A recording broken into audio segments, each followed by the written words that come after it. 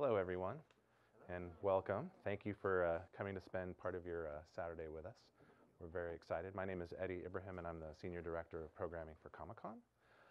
So on behalf of the museum, we definitely thank you. Out of curiosity, how many of you are charter members or are members of the museum? Okay, great, great.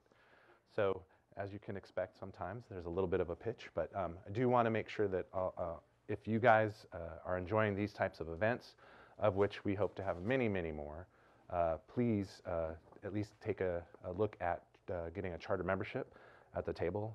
Obviously, fan support is really what's going to allow us to do these types of events as well as bigger and better things.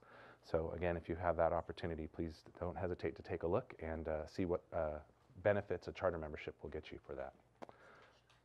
Oh yeah, well, there's a t-shirt, there's also lanyards, there's a bunch of stuff, but we're not here for that. We're here for this gentleman here. So it is my pleasure to introduce Josh Agle, who is known around the world as Shag. He is the first artist that has had an exhibit here at the Comic-Con Museum, as well as doing an exclusive for the Comic-Con Museum, which we have here for you guys to look at, which is titled, and forgive me, The Thrilling Threesome Plus One.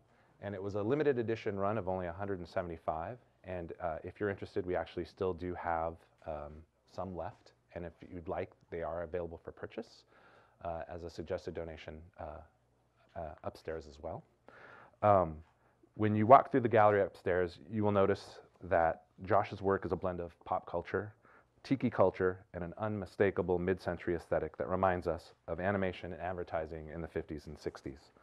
Josh works with Disney and has been commissioned by countless other companies to create masterpieces. He had solo exhibitions throughout the world, and his artwork hangs on every continent. So at this time, it is my pleasure to introduce Josh Agle, otherwise known as Shag. Thanks, Eddie. Hey, thank you, guys. First of all, I want to thank the museum for inviting me to do this. I don't get that many opportunities to talk. I do it a couple times a year at universities and art schools, but I'd rather talk to a group of people like you who are not art students, because I don't have to get super technical.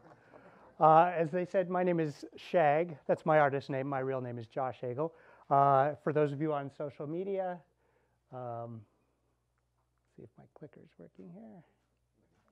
There we go.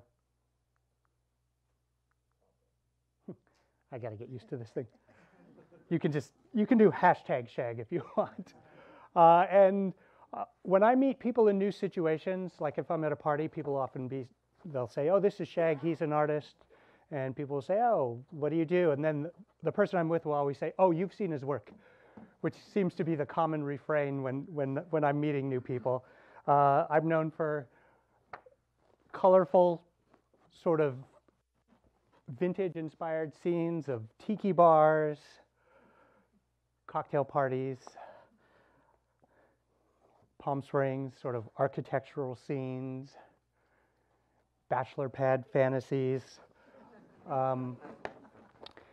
And probably outside of my own art, the thing I'm best known for is collaborating with Disney. I've worked with Disney for about 17 years. And they usually call me when they're having an anniversary or something for one of their attractions at Disneyland. And they'll engage me to create some artwork for that. For example, this is the 40th anniversary of the Haunted Mansion. And I did 13 paintings to celebrate the 40th anniversary of the Haunted Mansion in 2009. They originally called me in 2002 to see if I would be interested in doing something for the Enchanted Tiki Room, which makes sense. The 40th anniversary of the Enchanted Tiki Room was coming up. So, of course, how could I say no? More Disney stuff. I was one of 2 official artists for Disneyland's 50th birthday in 2005, which is fitting because my mother actually went to Disneyland the day before it opened. There was a VIP preview day, and her dad, who was also an artist, had kind of some connections at the Disney art department and pulled some strings and got her a pass to the day before it opened. So of course, when I got this, I totally pumped her on it, and she was like, I don't remember anything about it. she was a 15-year-old girl at the time, so it didn't leave the kind of impression on her that it would have left on me. I've also worked with fashion designers and clothing companies. Paul Frank, you probably saw that monkey around a lot in the early 2000s. He was everywhere. I didn't come up with the monkey. Paul Frank actually came up with the monkey, but he's a good friend, and we've collaborated over the years. Playboy, I did this for the anniversary of the Playboy bunnies for Playboy, and this was exhibited at the Andy Warhol Museum in Pittsburgh, as well as they allowed me to release it as a print myself. I worked with Coca-Cola.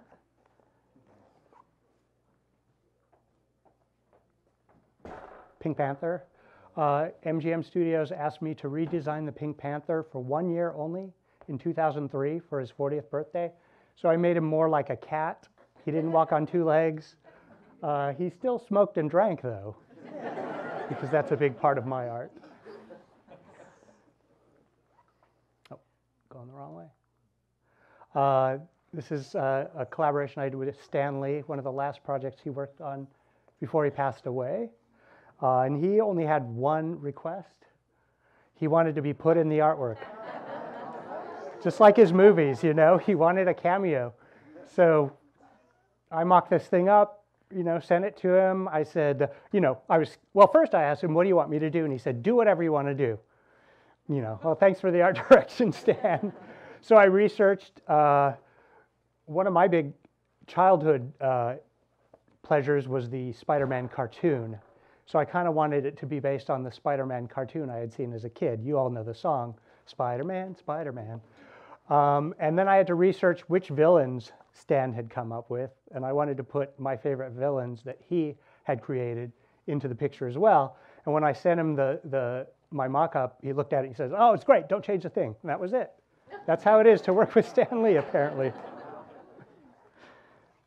This is something I did for Lucasfilm. And they actually came to me with the idea. And when they told me the idea, I felt really stupid that I hadn't thought of it. I'm a huge Star Wars fan. The first time I ever heard of Star Wars was a radio commercial when I was riding to junior high on the school bus. And they played sounds of TIE fighters and Imperial ships. And then the voiceover said, don't be alarmed, that's just a TIE fighter. Don't be alarmed, it's this. And I'm like, my ears perked up, It's like a 12-year-old. I'm like, ooh. And then they said, coming in May, Star Wars. And I remember thinking, Star Wars, what a dumb name for a movie. That's like calling a movie Car Chase. Well, then a few weeks later, I was at the theater watching Jabberwocky, which movie that came out in 1977. And they had a preview for Star Wars, and I knew it was going to be the best movie ever made. And I was pretty much right. So I was one of those people that stood in line for the very first matinee of the very first showing of Star Wars, sat in that theater, I'd seen the movie previews, but I had no idea what to expect, and then that lettering starts crawling up into space. And somebody in the back of the movie theater yelled, okay, we read the book, now let's watch the movie. And I remember thinking, there's a Star Wars book? Why didn't I know about this? I was just a kid. But so on this piece, I did what I usually do, which is come up with a color comp and send it to Lucasfilm. And they only had 2 requests. They said, will you put the devil guy in? Because I hadn't put the devil guy in because I wanted Christians to buy this as well. And they said, we really want to see the devil guy. Plus, it's really just a cheesy off-the-shelf mask, So I put the devil guy in, and originally I had Greedo in the foreground where the devil guy was, and they said, and can we have Greedo and Han Solo, having their conversation? I'm like, no, that can't happen because that's not how it happened in the movie. In the movie, how did I get there? Luke and the robots walk in, and then Obi-Wan tries to, does his little thing. And then at the end of that scene, that's when Greedo and the whole thing happens. And they said, nobody's going to care. They just want to see Han Solo and Greedo together. So I acquiesced. So that's what Shag is known for. Actually, my attorney came to me a few years ago and he said, like, you're kind of getting popular. I think you need to trademark that name. So I did, and I've never done anything with that except I have the right to put a little TM next to my name, which I don't do because it seems a little, I don't know, a little too corporate, I guess. So we'll do without it. I also do a lot of merchandise. I put my art on a lot of things, and this goes back to the early days when I was an artist, because I would go to the museum, and I'd look around at like the Getty Museum, and they'd have a Van Gogh exhibit or something. Then you'd go to the gift shop, and there'd be all these cheap things with Van Gogh's images on them.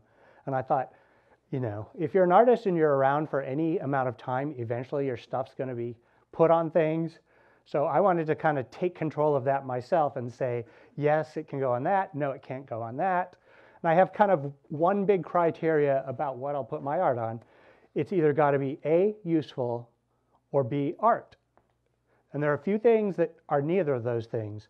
For example, I consider a snow globe neither useful nor art. So there, at least not while I'm living, there will never be a Shag snow globe. One of the companies I worked with in the 2000s, a card company, a greeting card company, actually they met with me and they sprang it on me, a Shag snow globe that they had, they just made one to try and sell me on the idea, and I hadn't talked to them about my philosophy, and I was like, no, that's not going to happen. And I remember the president of the company's like, okay, I'm just going to have a really expensive snow globe then.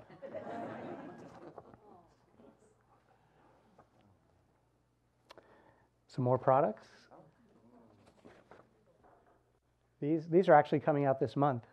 These are silk ties, which will be available through the Shag store.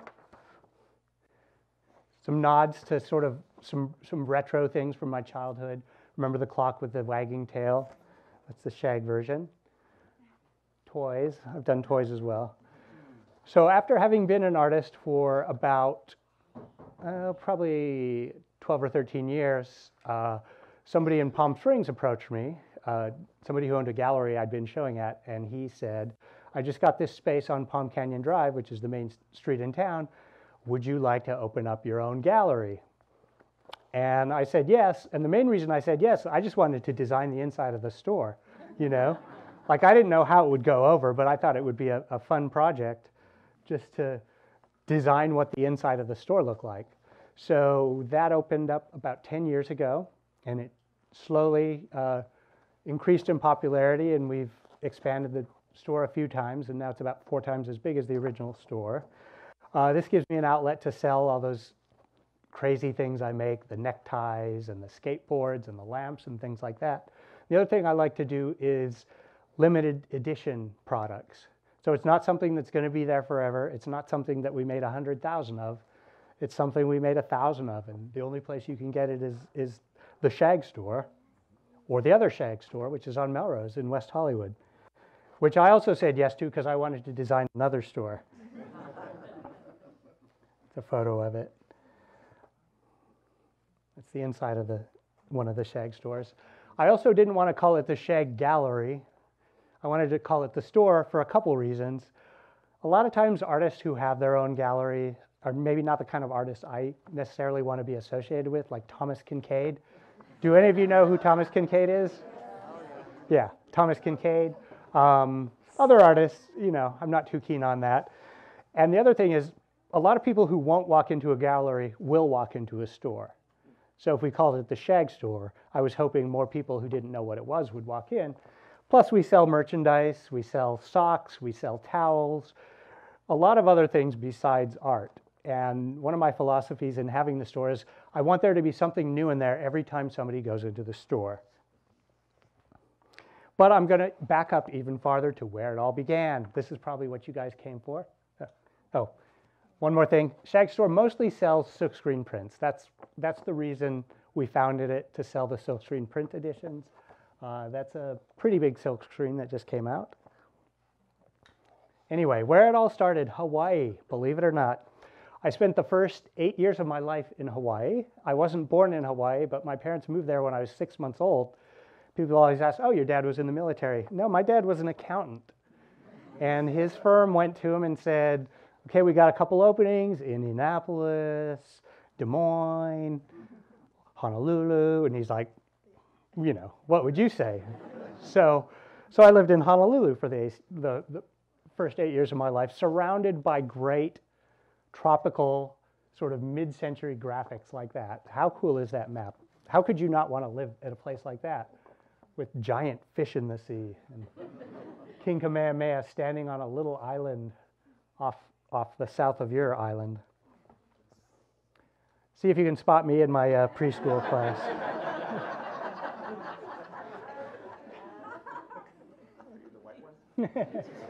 That's where we lived. Little house on the hill with great views of the city. The view of the city is something you're going to see a lot in my own art. Maybe it stems from that. I remember looking out that window once and seeing a fire and telling my mom I saw a fire, and she called the fire department, and a fire truck came up and put it out. That's why you need a view. Always entertaining. More mid-century graphics that are kind of going to go on to influence me. And we lived in a neighborhood called Kahala, which is outside of Waikiki. So that's where we went. We needed to go to shopping. We went to the beach. The beach we always went to was Queen Surf. They even had their own cool logo with tiki torches. So all this stuff and the surrounding architecture is making an impression on me as a little kid. It's a resort. More sort of Hawaii modernism. This kind of stuff, at the time as a kid, that's all I knew. But it was everywhere. It surrounded me. And it's going to kind of make this sort of like hole in my head. It's going to kind of crouch in back dormant for a long time. That's where we went shopping, Ala Moana Shopping Center. See that tall building? It's got a rotating restaurant on top. I love rotating restaurants to this day. And man, the hot dog they serve there, you would not believe it. It's inside that same shopping center. Or if my mom was feeling a little adventurous, we'd go to the International Marketplace, which you would shop, with these guys serenading you. And in the International Marketplace, there was also Trader Vic's, which is sort of the 8-year-old's first awareness of cocktails, tropical cocktails. My parents never went there, but I walked by it. And kind of hanging over all of Honolulu was the Dole Cannery. And above the Dole Cannery, kind of like an omnipotent god, was the giant pineapple, sort of overseeing everything, like Sauron over. There's a great shot of the pineapple. And it was during my childhood that certain pop culture things made an impression on me. Hawaii Five-0, obviously, because it was filmed in our neighborhood. In fact, they filmed an episode 3 doors down from me once. And it was just Jack Lord playing McGarrett pulling into the driveway of this house and walking inside. But he had to do it 4 times, which amazed me as a kid. You remember his big black Mercury marquee, pull into the driveway, get out, walk into the front door, walk out, get into the car, pull out of the driveway, pull into the driveway, get out, walk into the front door. They did that 4 times. Elvis was big in Hawaii. Elvis and Jack Lord, and I don't know who that is in the middle. Phyllis Diller, maybe? Supervillains. That was McGarrett's sort of biggest supervillain in Hawaii Five-0, Wo Fat, sort of the supervillain who explained the plot before it happened and then escaped in the end always. That's the first grown-up movie I ever saw, actually, in Hawaii.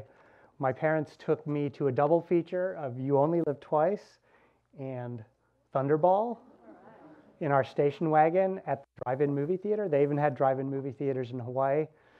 Pull the station wagon in backwards, make a little bed in the back, watch the movie. So this was my first introduction to grown-up life, how grown-ups lived.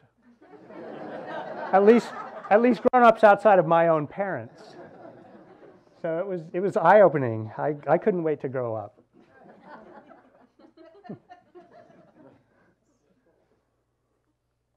Of course, the supervillain lair.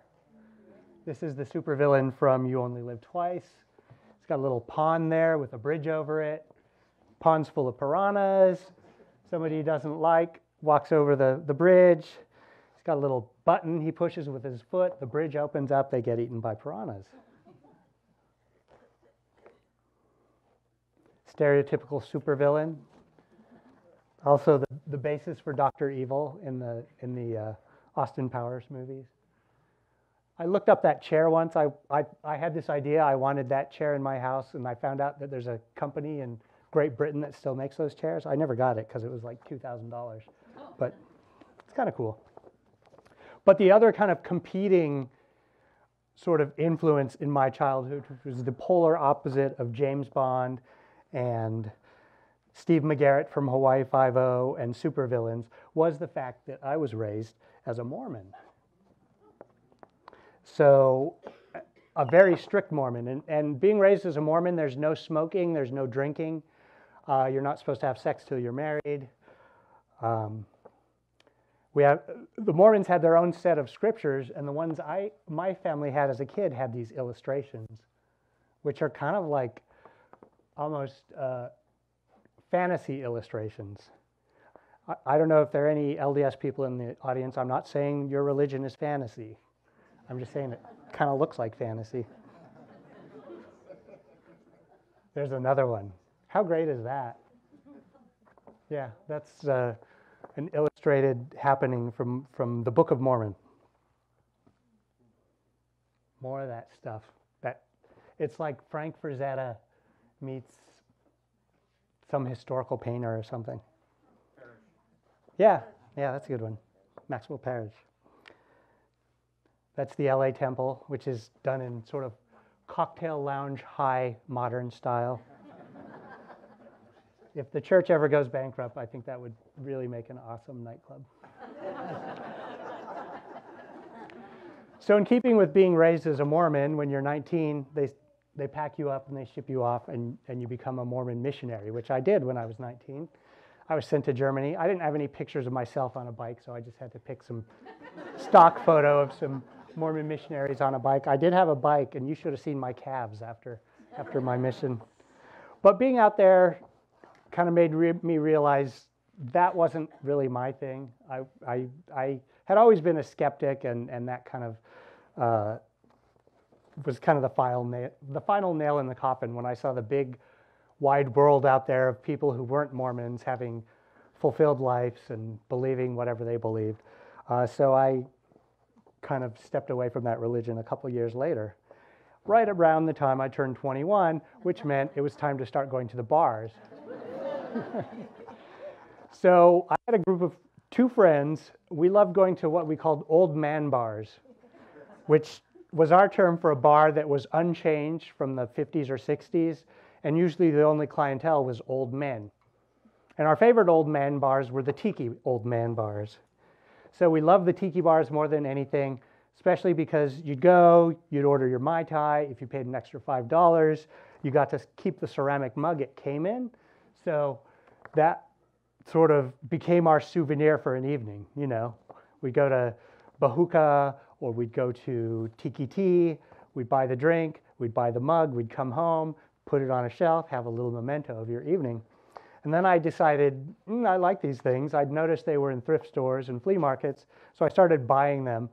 At the same time, my friends started buying them, so it became this competition, which is the best way to collect something if you are competing with somebody else you know collecting the same thing. So it spurred me on to get more mugs. This is probably a 5th of my mug collection. And these are almost all vintage mugs. I stopped collecting in about the year 2000. But for my honeymoon, my wife and I drove up the coast of California, hit every tiki bar between San Diego and San Francisco, and got the mugs that they had. And that was my honeymoon. So, I'm wandering around thrift stores looking for tiki mugs, and I noticed the records. And, you know, I especially like them for the covers. Just the, you know, often a beautiful exotic woman, some sort of cool setting, bachelor pad setting. But check out the trophies.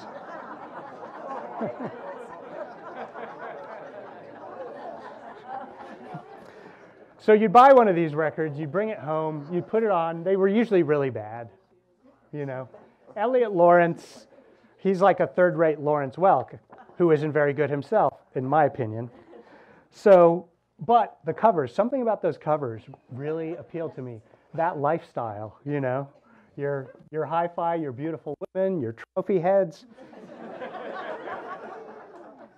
The ultimate bachelor pad, that sort of became my obsession. You know, when I got my first apartment, like, you know, how could I make it look like something like that? You know, we strived to have our apartments look like that or that, but usually they ended up looking like that.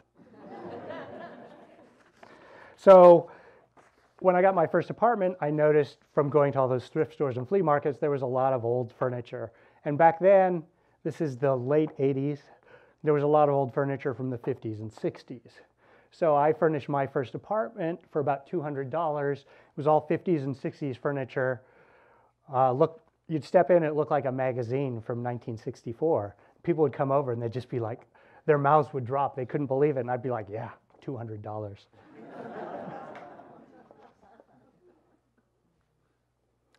That's what I wish it looked like. It did not look like that. By the way, that's Case Study House 21 in LA.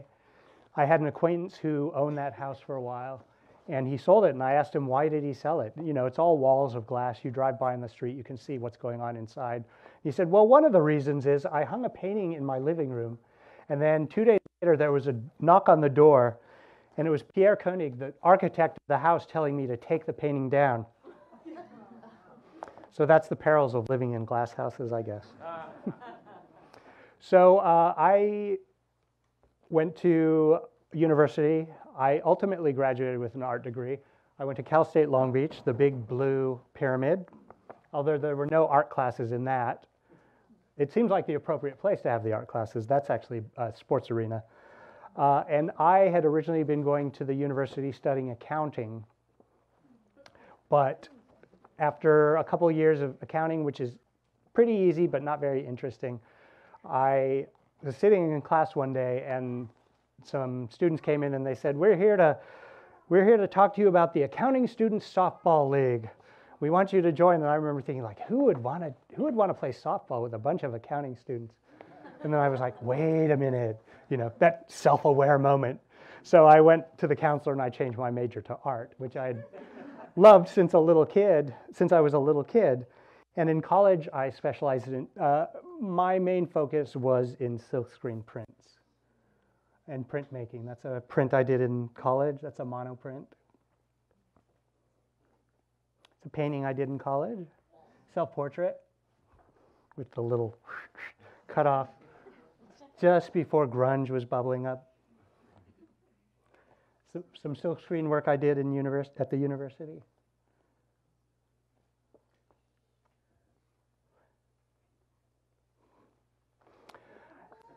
Now, I didn't tell you this, but as part of being a Mormon, you have like 9 brothers and sisters, generally, or 6 or something. I had 9 brothers and sisters, so we had to pay our way through college. And the way I did that was as a graphic designer and freelance illustrator. So even when I was studying accounting, I was doing art to pay my way through college. And mostly what I was doing was graphic design for punk rock records, punk rock labels.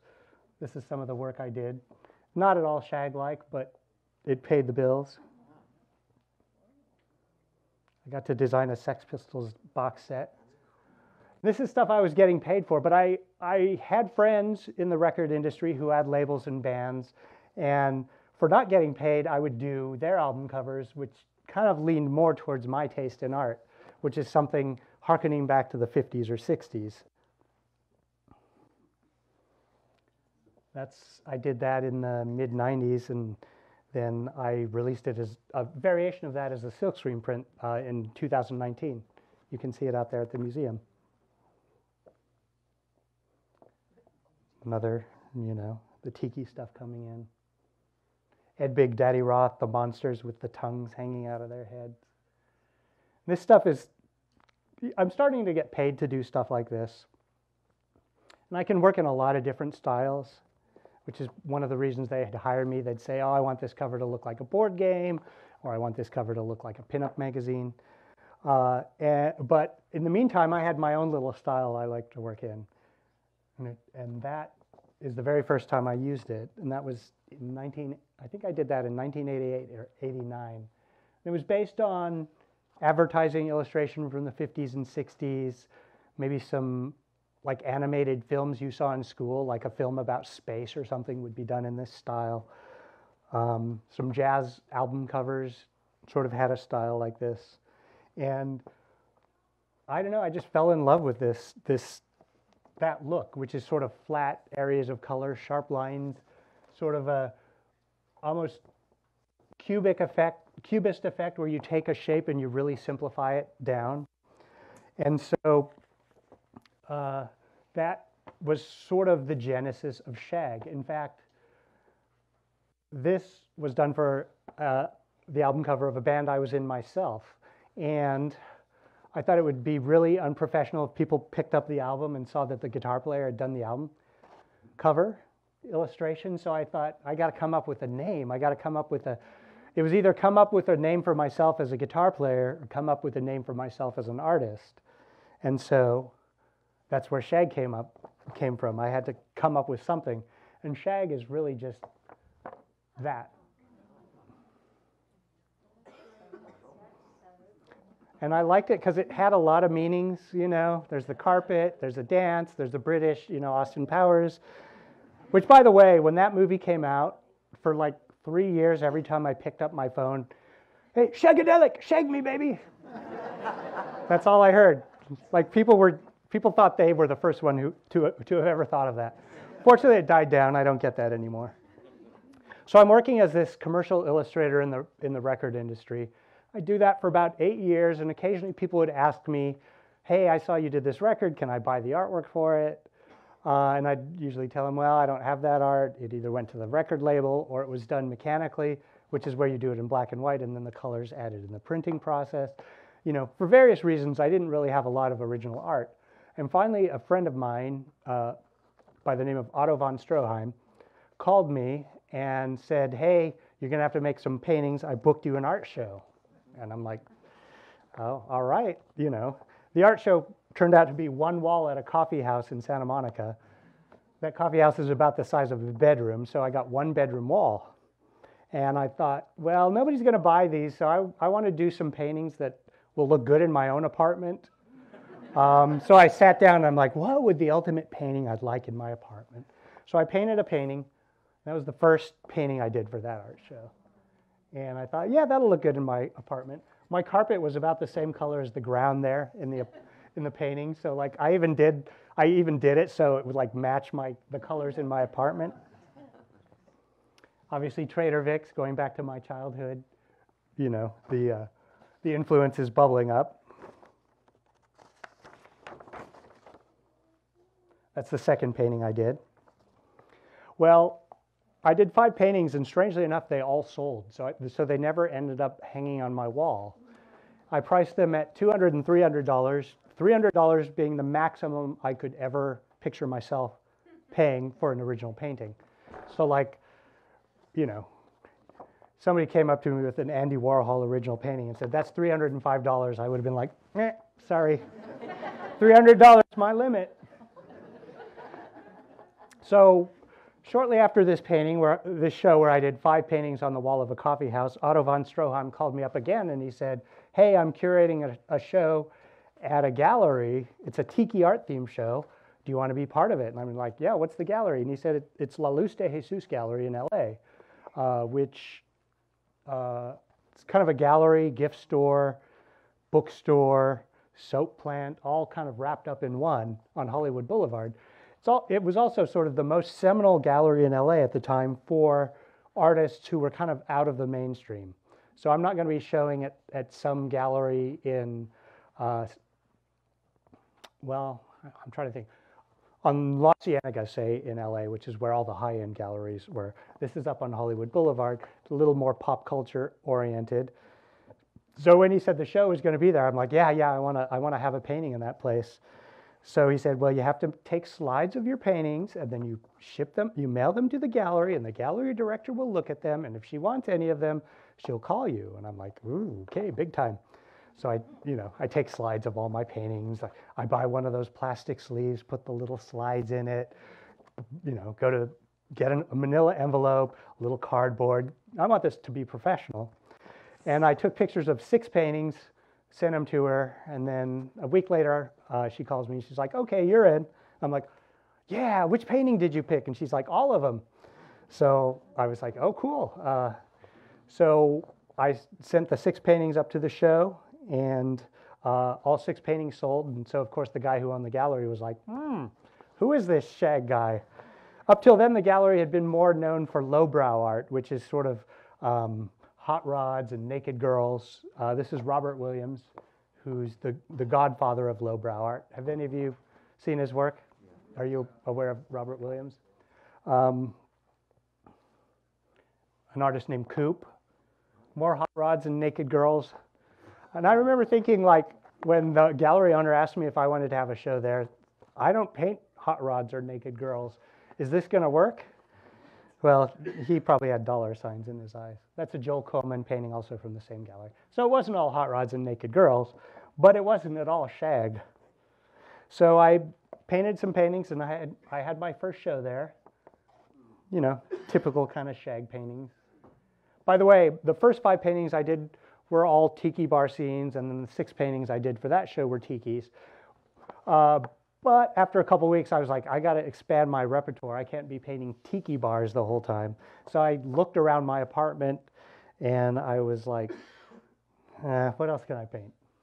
The Invisible Man. And then kind of the furniture I was surrounded by, so kind of the bachelor pad lifestyle, which began to expand in my repertoire. Pineapples show up a lot in my art, hearkening back to my childhood god. More pineapples. Even more pineapples. And other things from my childhood. Thunderbirds, kind of super marionation. And a couple years before this happened, a new magazine had been launched called Juxtapose, which was sort of supposed to feature all the artists who weren't featured in the high-end magazines like Art News or Art in America. And over time, this became the art magazine with the largest circulation in the world. But at this time, they'd only had a few issues. It was founded by these 3 men: Robert Williams, the artist I had shown you, the girl on the taco, Greg Escalante, and Fausto, who had a skateboard magazine called Thrasher. These 3 men founded the magazine. 2 of them have passed away, unfortunately. Robert Williams is still alive. Robert Williams hated my art. And he went into the Juxtapose magazine offices, and he's from Oklahoma, so he's got this sort of like Midwestern Southern drawl, and he said, "Shag will never be on the cover of Juxtapose magazine while I'm alive." So I was banned from the magazine before I even was anything, and I'm not exactly sure why he didn't. Well, I do know why he didn't like my art, because he would write editorials in the magazine without using my name, describing my art, and saying my art was too nice, too pretty, too beautiful, and then closing off his editorial saying, "It reminds me of another failed artist who painted pretty pictures, Adolf Hitler." So I'm like, wow, he's really taking this serious. He really doesn't like my art. So when Juxtapose had their 10th anniversary in, I think it was about 2006 or 2007, the man in the middle asked me if I would submit a painting to the art show, and I said yes, and I was like, wait, Robert Williams is always bugging me that my art's not nice enough.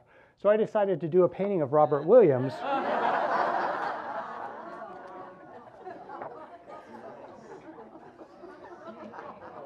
he doesn't want me to be nice. I'll do a painting where I'm not nice. So this hung in the show, and actually, before Robert Williams even got to see what the painting was, Greg Escalante in the middle, he dragged Robert Williams over and me to get a picture in front of it because he knew as soon as Robert Williams saw it, he would hit the roof. And he did hit the roof. He was really, really angry, and his wife was even angrier. And she demanded the gallery take the painting off the wall, but the gallery said no. So, yeah. But really, I didn't feel that way about Robert Williams. He was a big influence, maybe not specifically visually, but the way he lived his life and the way he ran his art career. I looked at him for inspiration. So a few years later, when La Luz de Jesus Gallery, that gallery I'd been showing at, had their 20th anniversary, I decided to do a loving tribute to Robert Williams. And this is called Carne de Amor, which is also the name of the painting he did with the girl on the taco. That's the first naked girl on a taco I've ever painted. Probably the last I'll ever paint. So Tiki influenced me. The supervillains and James Bond and Hawaii Five-0. But weirdly, my religious upbringing influenced me as well. There's a lot of religion in my art, even though it's not overt. That is the story of Isaac. If any of you were ever brought up religiously, you know what that story is about. And the thing that I didn't realize until I was no longer religious is the stories in the Bible are kind of insane in a way, This is the story of God going to his prophet and saying, hey, I'm not sure how strong your faith is. I want you to take your son up on the mountain. I want you to kill him. And Abraham? Isaac? Abraham's like, are you sure about that, God? God's like, yeah, totally sure. Take him up, kill him. And Abraham's like, okay, you're God, you know what you're saying. Come on, Isaac, we're going to take a trip up to the mountain. We go up to the mountain, Abraham's like, God, are you sure about this? God's like, yeah, I'm sure. So Abraham's about to kill his son, and God's like, psych, I'm just kidding. Kill this goat instead. So that's what this is about. That's Samson and Delilah. Samson's in the upper left-hand corner. He's blind. He's about to knock those pillars down and kill everyone in the room. And yet, just looking at that, I don't think you'd know what it is. That's the first painting I ever got the DJ Skrillex into. He's over at the extreme left playing song. That's Sodom and Gomorrah. Another biblical story that's kind of fantastic. Lot, who's a religious man, lives in a very wicked city. God sends a couple angels down to tell Lot that the city's going to be destroyed. A mob knocks on the door and says, we saw you have some hot angels in there. We want to rape them. And Lot's like, no, you can't rape them. Have my daughters instead. Sends his 2 daughters out so that the angels don't get raped. Anyway, that's what that's about. I'm sorry if there's if there are people who are currently religious, and I'm not mocking you. I'm just marveling at these stories and telling you about the fodder they've given me and sort of the inspiration for paintings. I did a show in New York. It was all based on the Garden of Eden, or at least my concept of the Garden of Eden.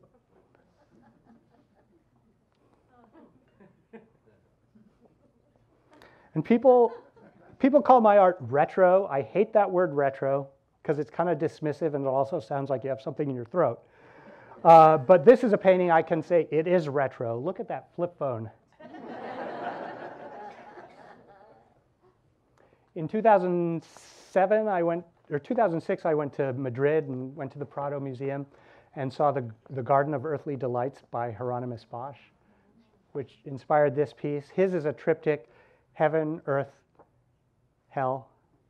So I decided to do my own version of heaven, earth, and hell. This was done for the Laguna Art Museum. Most people would say that's probably heaven. It kind of looks like hell to me. You see how bored Adam and Eve are? Adam and Eve, they're in Hieronymus Bosch's painting too. Like, what are they doing in heaven? Are they the only 2 people in heaven? But it's the Garden of Eden as well.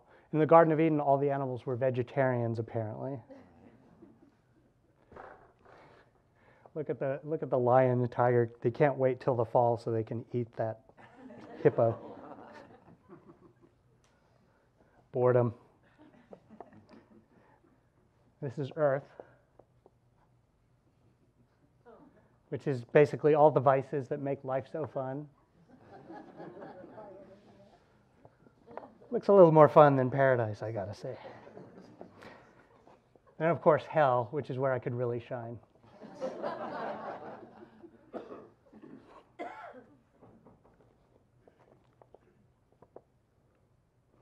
Not averse to putting other religions into my art either. It's ancient Greek and Roman mythology. I've done a series of paintings based on those. Pandora's box. But look at that house. Icarus, yeah.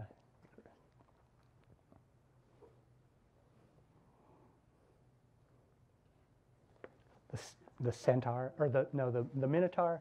The bull. The bull appears a lot in my paintings. Another big influence on my art, and you probably all know this, is architecture, especially mid-century modern architecture. I've been lucky enough to be able to tour a lot of these houses. Just as my art has gotten out there and people have seen it, they've invited me to these places. This house actually, the son of the original owner invited me over and told me stories about growing up there. In the morning, as soon as they got up when they were 3 or 4, their mother would put a life jacket on them. Seriously. Another view of that same house. Sort of. This is actually the most recent print I released. I released it in January. Palm Springs architecture, also very influential. That's the Kaufman House. My take on it. Got to have booze in there. Another painting of the same house. That's a house in Palm Springs. That's the Elrod house, which was also the supervillain lair in Diamonds Are Forever.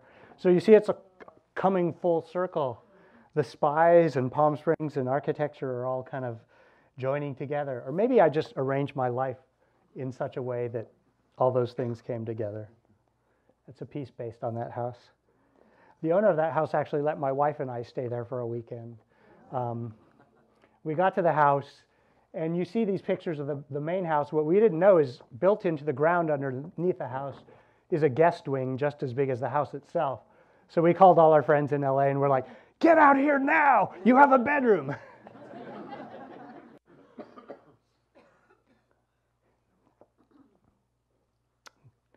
Another painting inspired by that house. It's another view of the house. Frank Lloyd Wright. This is the Ennis House in Hollywood. That's a print I did as a preservation for that house. That house was sliding down the hill, and they needed $14 million to shore it up. So they had all sorts of fundraisers. I did that print as a fundraiser. They were able to raise the $14 million, and to shore it up, what they basically did is they dug under the hill. They built a fake steel hill with steel beams, and they covered it over with dirt and planted it. So that means there's this huge cavernous opening under this house, which you know what that means? Bat cave. I mean, some superhero has to buy this because he's got a built-in bat cave under his house.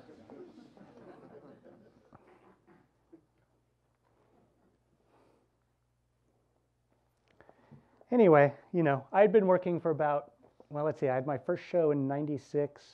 This is about 2008 or 2009. About 12 years doing kind of the shag thing. The tikis, the architecture, the drinking, Palm Springs, enjoying life. And then I kind of had a crisis of confidence as an artist. I felt like what I had been doing was just fluff. And so my art started getting a little darker. This is 2008, 2009, less bright. These are really big paintings. I think this one, well, pretty big, 6 feet across, bigger than what I had been doing before.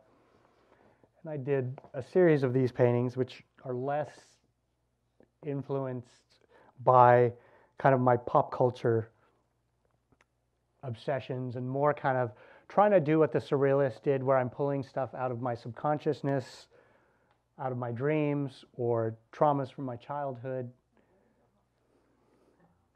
This is a 2009 show at Corey Helford Gallery in Los Angeles called Autumn's Come Undone. And they did a book with all of these paintings as well. And I thought this was what I was going to do for the rest of my life. Even though the gallery told me, like, people like the bright paintings of people at parties better. I was like, but I don't. And remember, I don't know if you remember, I talked about that artist Coop who had showed at La Luz de Jesus Gallery, who painted naked girls and hot rods. He told me when he saw this stuff, he's like, if you keep painting this stuff, it's going to end badly. And I didn't know what he meant. So I persisted. This is a series of paintings I did for a show in Rio de Janeiro. And then I noticed, well, I tried to make it so all the paintings fit together, almost like a sequential comic panel where there's a through line, a river, and things that connect them all. And this persisted through 3 different gallery shows. So there was no way to see all of these paintings together in the same room.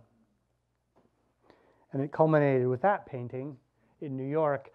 And then I fell through a giant plate glass window in my house and woke up in the hospital.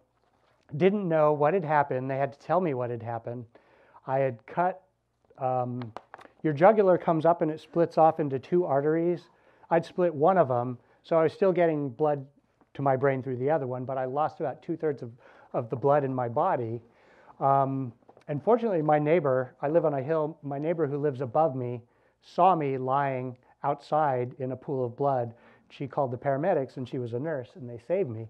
So I don't remember what happened. I just know I'd flown back from London the night before. I hadn't gone to sleep. I had made myself a cocktail at like 9 in the morning and decided to start painting. And then the next thing I know, I woke up in the hospital, and they had to tell, with a tube down my neck, and they told me what had happened. And that was like Coop said, if you keep painting like this, it's going to end up badly.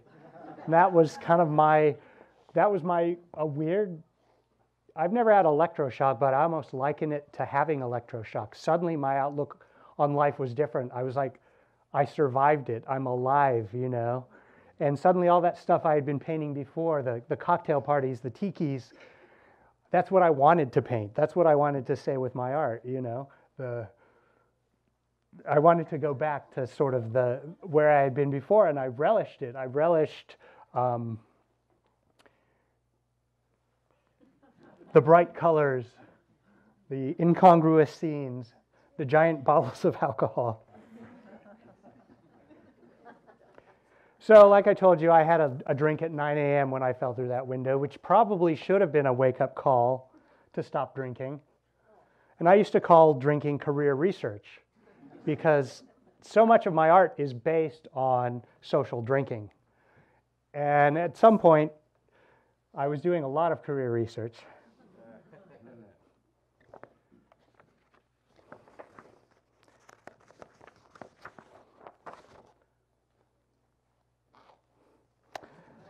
And at some point I realized I hadn't painted in 2 weeks. I had been career researching for 2 weeks. And at that point I had kids. I had a daughter who is, well, a daughter in middle school, a son in elementary school. And I was like, wait a minute, I got to get my kids through college. So I'm going to have to stop this drinking thing. So I did a series of paintings and did a show called Pink Elephants. I stopped drinking cold turkey. And I told myself, okay, I'm not going to drink for 10 years. My youngest son will be finished with college in 10 years. I'm going to take a 10-year break from drinking. So that was kind of my goal. And I was like, well, how do you stop drinking? And I thought, well, the first thing you have to do is you have to stop drinking. So I stopped drinking. And then after a few days, I hadn't drunk anything. And I was like, well, I guess that's how you stop drinking. So that's how I stopped drinking. And it's been 5.5 years. My 10-year plan to not drink, I've kind of reassessed, actually, because I love drinking. It was my favorite thing to do.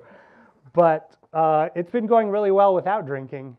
One of my big fears is when I stopped drinking in a social situation, what was I going to do? But all that drinking taught me how to be at a party.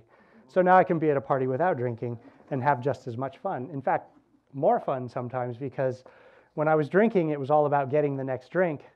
Now when I'm at a party, it's about, oh, who are you? What do you do? You know, what's going on at this party? So I'm reassessing whether I'm going to start drinking again in 4.5 years. But right now, signs say no. Anyway, that pink elephant kind of became my little logo guy. Done a toy of him. It's available at the Shag store. I'm just about to close up, but do you guys know who Paul Williams is? Singer-songwriter from the 70s. Wrote Rainbow Connection. He was popular in the 70s, and I have a friend who, he's a brother-in-law of a friend of mine, and he was talking to me once, and he said, Shag, you just have to stick around, because when you do something good and you stick around for a long time, you become an institution. And I was like, He's like, yeah, just do what you do and keep doing it no matter what happens, and you'll become an institution. And I was like, well, thanks, Paul Williams. I didn't know, like, 2 years later, he'd win Grammy for Record of the Year with Daft Punk and Pharrell and Nile Rodgers. But there he is 2 years after he told me about just do what you love and keep doing it. You know, he was on the Record of the Year. So I guess that's my ultimate goal as an artist. Just do what I do, keep doing it, do what I love, and eventually I'll be institutionalized. Thank you, guys.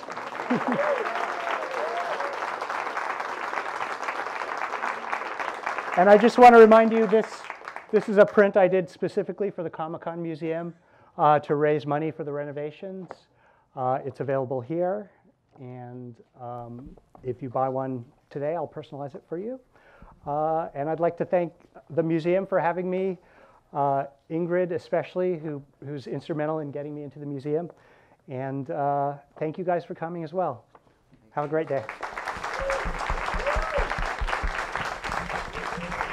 I'll be up in the museum for the next hour saying hi and signing things or whatever you want. So go about your day. Have a great time. Oh, wait. Q&A. Do we have time for a Q&A? I guess we have 1 minute. Yes? One of my favorite motifs of yours is the cats. You didn't mention where Oh, yeah. She's asking about the cats, which is one of her favorite motifs. The cat is actually inspired by a bubble bath bottle from my childhood. There was a black cat bubble bath bottle with a long neck. And I was painting a painting, and I needed something, an element in the painting to sort of complete the composition. And I thought, a cat, you know? And I thought about that bubble bath bottle, and I put that cat in that painting, and everybody loved the cat. So the cat is sort of a compositional element for the most part. I'm not actually a cat person, I'm a dog person. When I married my wife, she had a cat, and the cat lived with us till it passed away, but that's about it for cats and me. Anything else? Oh. And back? Yeah, I was wondering about the 4-digit use of the hands and the feet. Oh. Yeah. Well, part of the Shag style is a little bit of intrinsic laziness. You know, part of the reason I picked this style, I don't have to worry too much about shading, proportion. And if you just do 3 fingers and a thumb, you can fit it on the hand a little better. It just, one less finger. It's 20% less time to paint a hand. That's about it. And look, cartoons have 3. The Simpsons all have 3 fingers and a thumb. Yeah, it's easier to animate it just to get them to be separate things without the hand looking super wide. I see a normal hand in there. I was surprised. There are a few of them. Yeah. Sometimes I'll paint a hand and it just looks weird doing what it's doing with 3 fingers, so I'll put 4 fingers. Yeah. Yeah. Would you say you were influenced by Dan DeCarlo more from his work with like Playboy and? Yeah, all those the Playboy gag artists who got 1 page every issue and got to do their kind of naughty, one panel thing. Huge influence on me, actually. And I did a few of those, not for Playboy. I did those for Blab magazine, but I would get a whole page and do sort of a risque, funny panel in homage to those guys. Yeah, definitely. Eldon Dedini, another guy who did those. Yeah. Hey, Josh, my name's Raleigh, and I actually met you in Anaheim recently, and you've got some friends that live on my street in on Oakwood and Orange. So quick question, your Paul Williams slide just reminded me of something. I'm a fellow musician, and I just started a band with a childhood friend of mine named Robbie Rist, who played Cousin Oliver on The Brady Bunch. And I also have this crazy job. I work on the HBO set Curb Your Enthusiasm for Larry David. I worked with him for about 14 years as a stand-in. So my question was, you do a lot of art that's inspired by TV and movies and so on and so forth. Do you always have to get permission or some sort of licensing thing, or is it different every time for each particular painting, or how does that all work? That's a good question. Legally, an artist can paint whatever they want. When Andy Warhol and Roy Lichtenstein started painting Mickey Mouse and Donald Duck back in the early 60s, Disney's legal team actually got together and said, hey, these guys are painting Mickey Mouse without permission. What do we do? And word from on high came down and said, let them do it. It elevates the brand. So that set a legal precedent when an artist can paint whatever they want. That being said, you can also be sued for anything. You'll win, but you'll get sued. So the attempt is to avoid being sued, because then you got to hire a lawyer, you got to pay court costs. So that's kind of the gray area where a company could get mad and sue you, and it would cost you a bunch of money, and eventually you'd prevail. The other thing is, now I always get permission just because I'm high profile enough where I'm afraid I'm going to get sued. They're not going to sue the little guy working in his bedroom, painting Disney princesses or something. But once they think there's a possible payoff, it's more attractive to sue. I mean, occasionally I'll paint a thing here and there that's not authorized. I did a print recently of the rock group Kiss. I had to get permission and pay them a royalty because I knew Gene Simmons would sue me. But Paul Lynde is in that painting as well. Paul Lynde, the comedian who had a Halloween special. I didn't get permission to put him in it. And I was worried Kiss's agent was going to say, hey, you got to take him out. We don't have his rights. But I don't think they even knew who he was. So. The Halloween special, Paul Lynde did. Yeah. Yeah. All right, we have time for one more question. Anybody?